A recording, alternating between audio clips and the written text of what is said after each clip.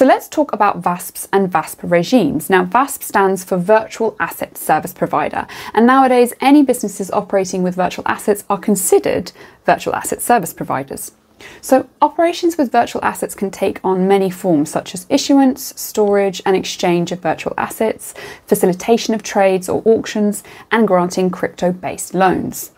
Now, in some jurisdictions, token issuers might be qualified as virtual asset service providers, so a special regulatory regime for the VASP will be needed.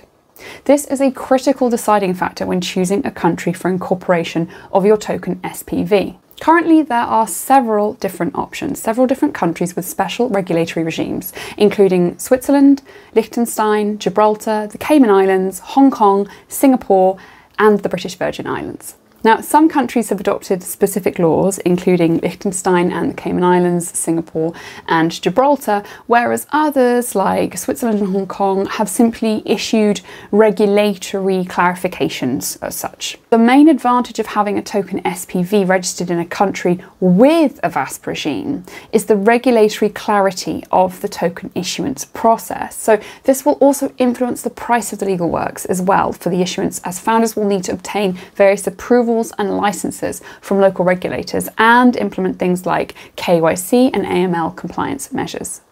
So what about the jurisdictions without special regulations for virtual assets?